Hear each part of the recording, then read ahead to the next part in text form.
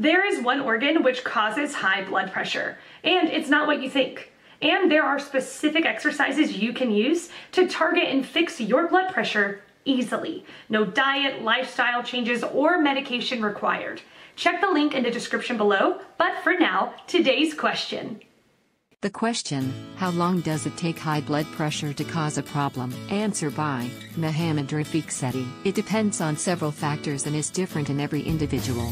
You need to know how long the person has had high blood pressure, how severe it had been. In other words, what are the numbers? Low, medium, high, very high, H etc. What other conditions, comorbidities, the patient is suffering from. Do they have diabetes, higher lipids, obesity? Do they smoke and drink excessively? Even the mental state can be a factor and many other factors. In other words, all these other factors come into play before blood pressure starts giving you a problem. Did you know that the standards of what is high blood pressure were recently revised on November 13, 2017? Now any systolic BP above 120 and diastolic BP above 80 is abnormal and must be treated.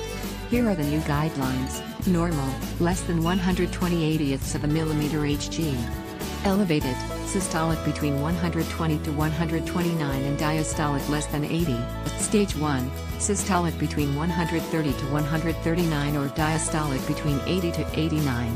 Stage 2, systolic at least 140 or diastolic at least 90 mm Hg.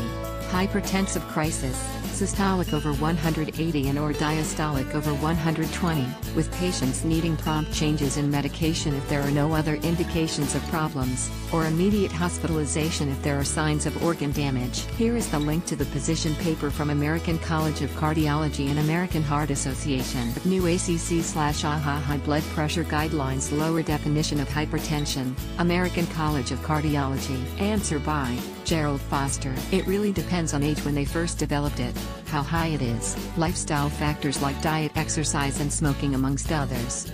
Someone in their 20s who develops hypertension, smokes and eats poorly might not notice until they are 50, younger bodies adapt much better.